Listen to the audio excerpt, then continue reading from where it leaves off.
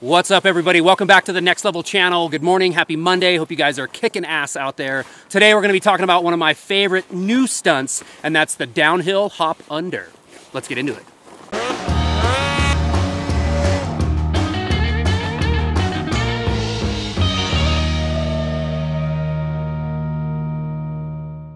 All right, the downhill hop under.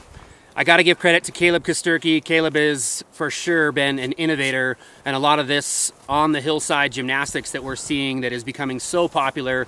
What's really cool about all of these stunts, because there are situations where I would say that they're tools for the toolbox. Like if you were ever in a spot where you're riding up, you're hill climbing, and you thought plan A had an out and it didn't, and you were completely bottlenecked, being able to pull the sled up and hop under and literally change direction. Instead of like a hop over, a bow tie, or anything going across the hill, this is a move that if you were going up the hill and needed to change direction, didn't have room to just make a loop out turn, we could pirouette, we could re-entry, or we could downhill hop under. So it's an awesome, awesome trick that can turn into potentially a necessity given the riding area that you're in. So we're gonna break this thing down, and what's so cool about the downhill hop under is that for me, it's sort of the precursor or what would prepare you for re-entries, a pirouette, because the maneuver and the idea of gaining confidence, allowing that sled to rear up,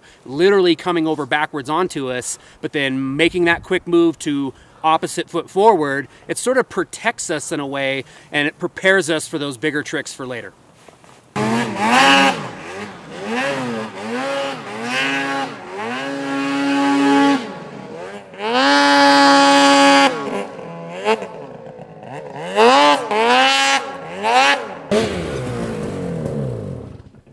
Yeah, just like that. You guys notice, so remember, we'll go back to videos like we always do, and I feel like that's been helpful for a lot of people. As I approach the hill, my feet are back, my body is forward. I go up the hill with some momentum, but then notice the hesitation, right? So just like when we talked about doing a re-entry, doing a pirouette, even doing a hop over, there's a moment. There's a moment there where I let off the gas, I'm on a relatively steep hill, and then I get back on the gas. Same time, I'm pulling back, and here's the secret to all of this. It's where I'm looking.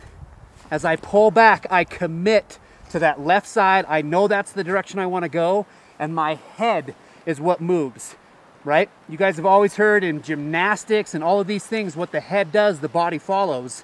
Guys doing flips, front flip, back flip, whatever it ends up being, we lead with our heads. So where people get caught is they'll go up the hill, they'll hesitate on the throttle, give it gas, they'll pull back, but then they wet cat. They just stay there. They don't move their body, they don't look where they want to go, and then that creates, well, a potentially dangerous situation where we either mousetrap ourselves, sled coming right over backwards onto us.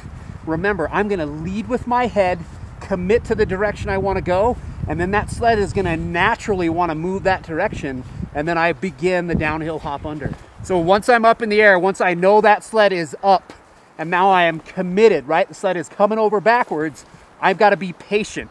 Where you're gonna mess this trick up, not unlike when people are doing a hop over, they try to hurry.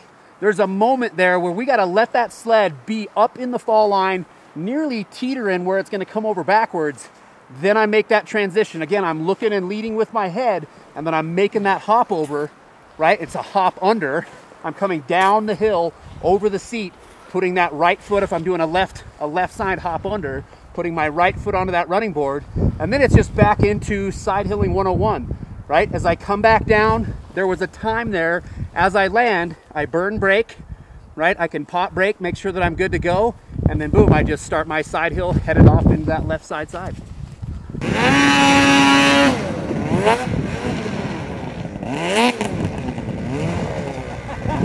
All right, guys, hope you liked the video. The downhill hop under, the downhill hop over, whatever we're calling that thing.